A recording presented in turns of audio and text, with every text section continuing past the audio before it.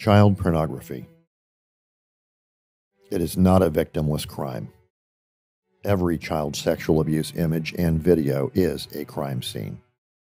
These are real children, real families, real victims. The film you're about to watch is a wake-up call. Too often, these crimes are never detected or reported. Even when the child predators in Minnesota are caught producing, trading, or viewing child sexual abuse imagery, they are rarely severely punished. Why? Because Minnesota has some of the weakest sentencing guidelines for convicted users of child sexual abuse imagery in the United States. Is Minnesota becoming a catch-and-release state for predators? Is Minnesota becoming a sanctuary state for vicious criminals? How can this be? How can a state like Minnesota, which claims to care about its children, continue releasing these predators back on the streets where they can harm more children? For the next few minutes, you will hear from law enforcement, mental health professionals, and a victim's mother whose daughter was groomed and violated by a trusted adult male. You will hear about the child sexual abuse problem in Minnesota that can no longer be ignored.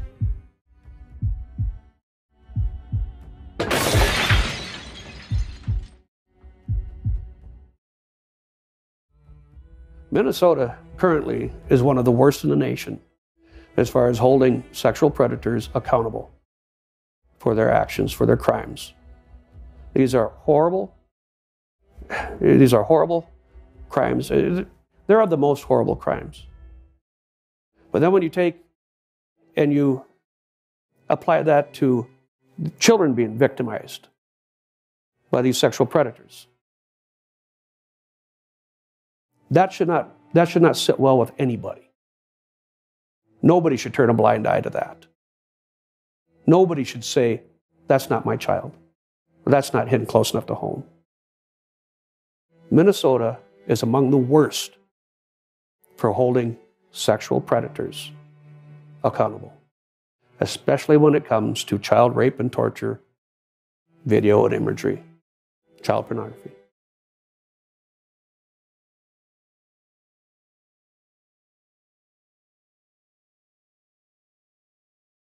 When my daughter started 6th grade at the middle school, she was 12. She was the class president of her 6th grade class. She had so many friends and was just a lively child, just loving school and life.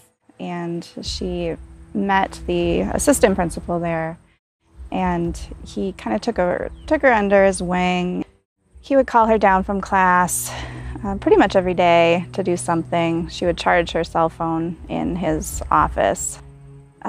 She met someone online, a child from Duluth, supposedly, and she would talk to the assistant principal about this, and they would, he would give her advice, try to keep the relationship going, tell her that, this was all normal, what he was doing, asking for inappropriate pictures, that type of thing was normal. That's just what kids do.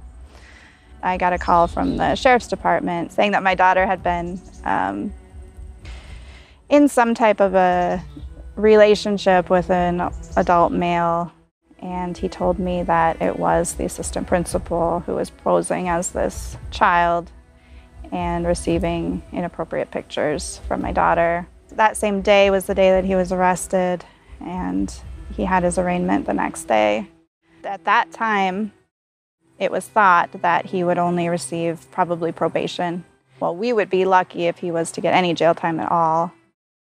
It was just looked at as inappropriate at that time, and not much more. I don't think I've ever been more angry.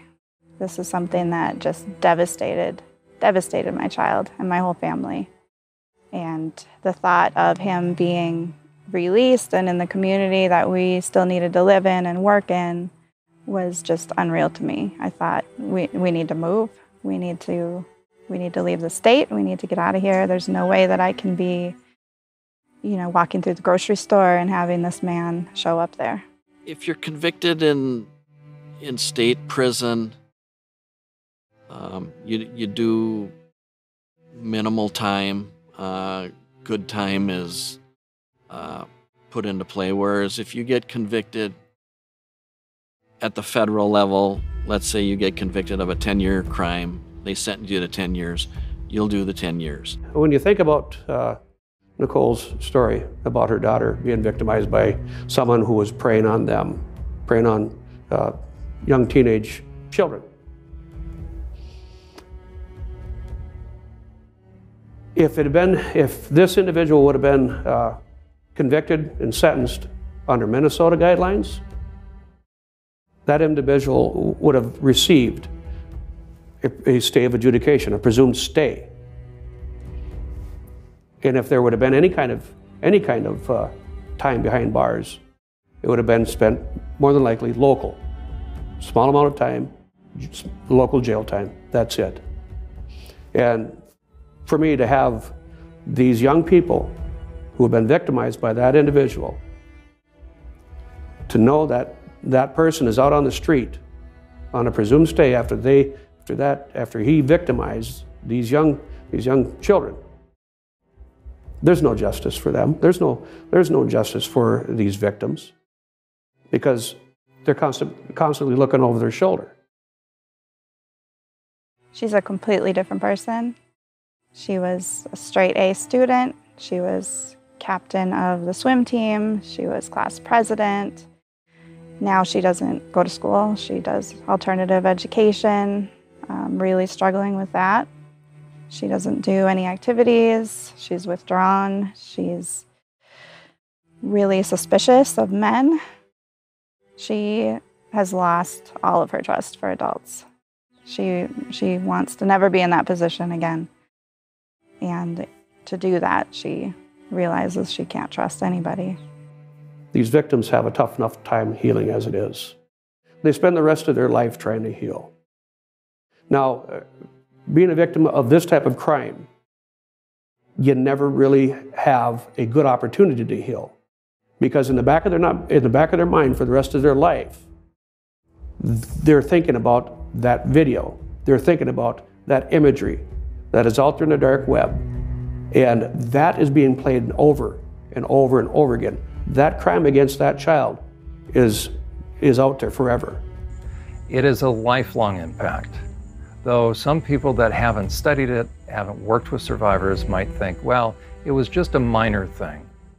It is not a minor thing.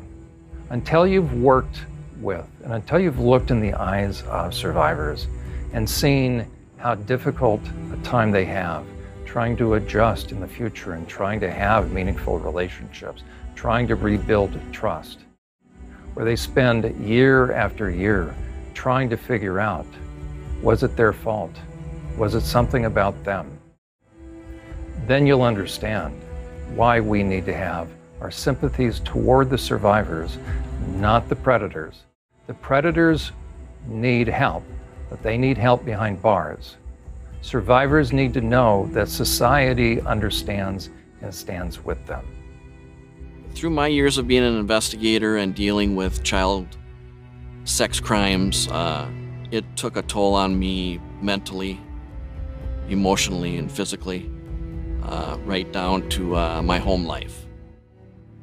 I had a hard time, communicating with my wife after I'd been 12 hours in front of a computer, going through evidence to present to prosecution that we knew defense was going to be wanting to look at. And when you have to look at that day in and day out, what's happening from a 12-month-old child on up to, well, once they reach puberty, it's amazing what's going on out there, and nothing's getting done.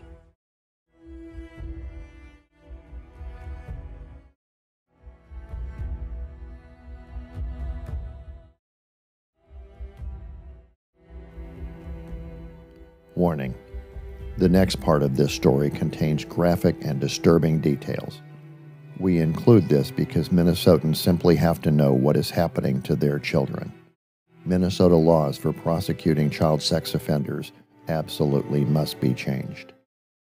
Your imagination can really run wild on something like this. I mean, I can almost say I've seen everything. I believe I only did it for 5 or 6 years, just mainly the child sex crimes. But the one that made me demote myself, if you say, back to the road was there was about a 4-minute video that I had to review where a adult male, roughly probably in his late 40s, early 50s, took a broom handle to a 12 to 24-month-old child, inserted it into her vagina and lifted her off the ground to a point the child was screaming and bleeding. That was the one that I had turned my resignation into my sheriff requesting a transfer back to the road.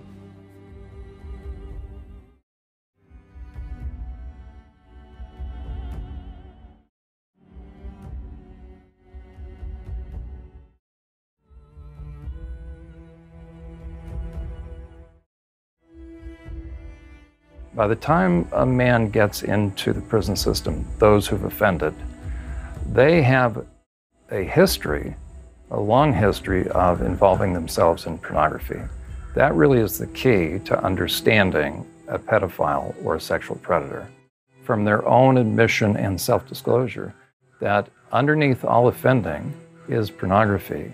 And that is what the general public does not understand, that by the time a man offends, by the time a man is discovered, he has spent years causing himself to go down a certain path where he becomes very, very different. His mind changes, his brain changes. There's been studies that have shown that the brain will change if you saturate it with pornography. It becomes what amounts to psychopathic. There's very close similarities between the brain scans of white-collar psychopaths and those that offend. The power of porn will change the brain, so by the time a man becomes deviant, he's already morphed into somebody that is very different. Though he looks the same on the outside, he has become a predator. In 2016, law enforcement was called to investigate a trailer fire and child abduction in northern Minnesota. Law enforcement officers had to cast a wide net for their search because the abductor of the child was not in the system. Jacob Kinn had been arrested twice and was released on probation for previous crimes of possessing, trading, and attempting to produce child sexual abuse imagery. He should have been behind bars. Instead, Kinn was able to kill a woman to get to the little girl he raped because he was free on probation.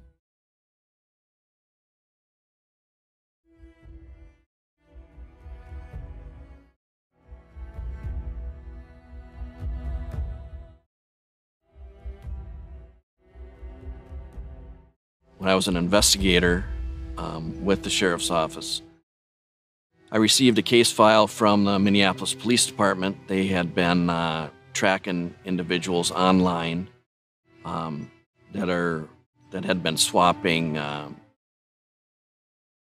child pornography through tracking computer IP addresses. It went to his house where he was married, had a couple children. And he was arrested, evidence was collected, sent to the prosecuting attorney, and with the amount of evidence I had at that time, he should have been prosecuted a lot more. Then while he was out on conditions of release, I came across one that was looking for young females ages 3 to 6 to model in swimwear.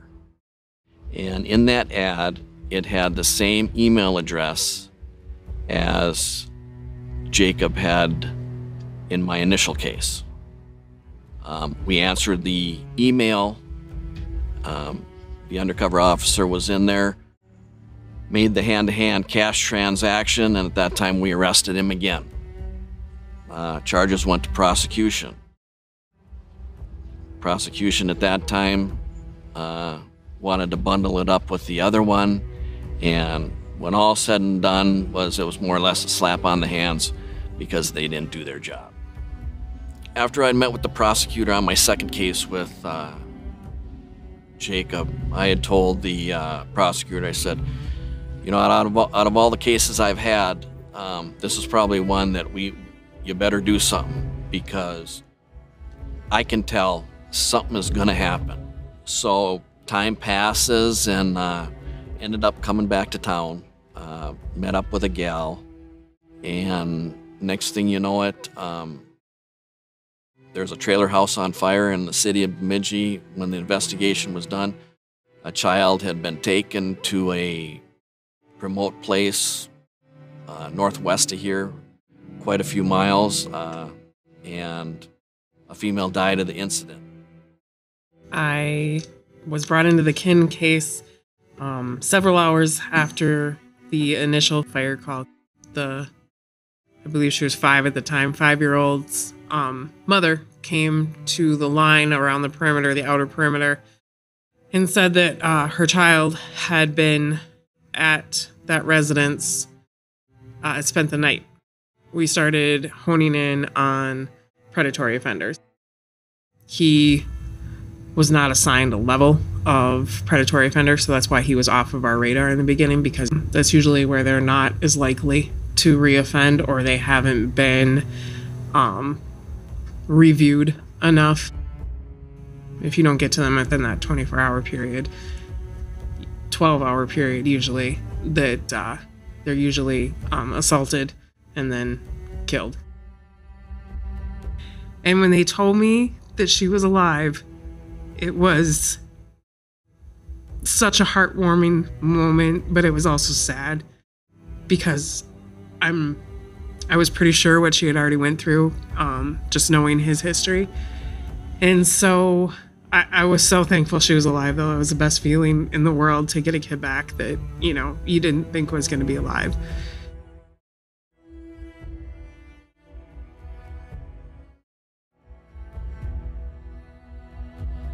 My bill, House File 229, which is part of Protect Minnesota Kids Act, will take these predators off the street.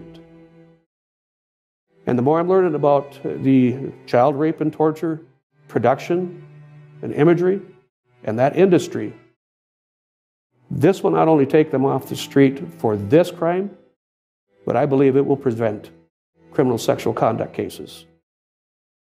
I believe it'll have an impact on that crime as well. House File 229, which is the mandatory minimums. I asked our research to give me a mirror of the federal guidelines for child pornography, for the crime of child pornography, production, dissemination, and possession. But I've added one more, and that's because the federal guidelines have it, and that is receiving. In order to possess, you must receive. In order to receive, you must disseminate. And then we have the production portion of it.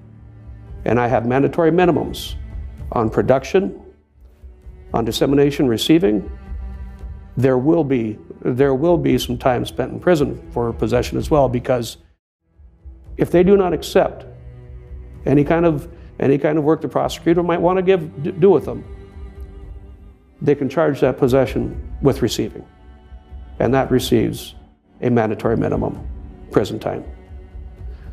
As you know, that most of these people, the majority of these criminals who are convicted of the child pornography crime of possession, they're receiving these stays or a light jail time.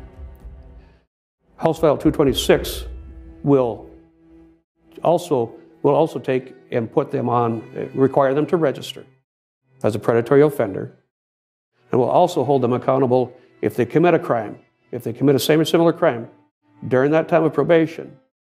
We'll also give them a criminal history point to help send them on their way to prison where they belong. With the current statute, the way it sits now, is that 90% of the over the past 5 years 90% of the convictions for child pornography has been for the possession charge. So 90% of these cases are receiving little to no jail time or a stay of adjudication.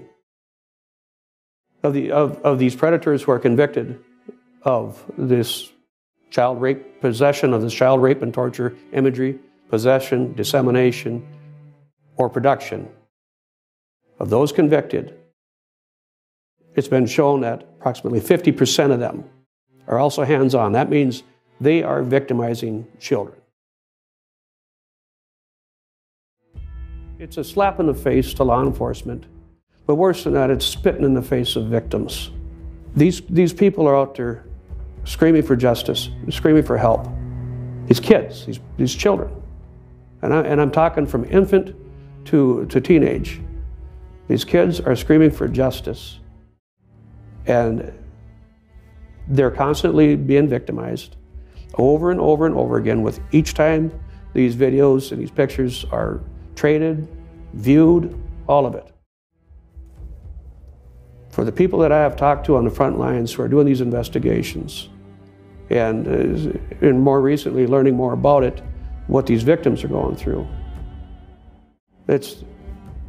when they say it's a low recidivism rate for this type of crime, they're wrong. That's not what I'm receiving from the boots on the ground, and that's not what studies of treating victims is showing as well. This legislation is crucial in order to send the right message and to create a disincentive to those that would harm children. The minds of perpetrators are no longer normal, and they are not going to be deterred by a soft approach. Men who've offended, men who are in the process of becoming deviant, will only be deterred by the significant threat of long-term jail sentences.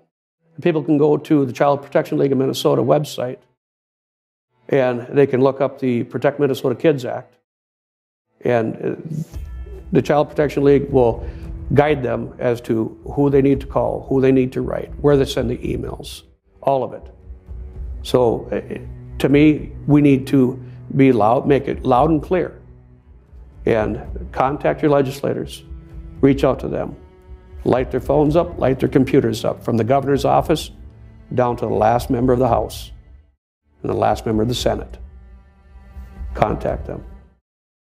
What I would like legislators to understand is there has been a shift within the focus of treating sex offenders, that things have moved from punitive to a treatment perspective as far as viewing men that offend through the lens of they themselves having been offended, and therefore they are traumatized. They are acting out their trauma. I would say to you, that is a very dangerous perspective, and that is shifting sympathies away from survivors and onto the predators. Allow those of us that work with sex offenders to be the one to do the rehabilitation. But without significant teeth in legislation, you will not give us the material we need, as far as the leverage, to be able to work with them significantly. Minnesotans will not stand for this anymore. We will not allow our children to be victimized continuously like it has been, like that's been allowed in the past. It's got to stop.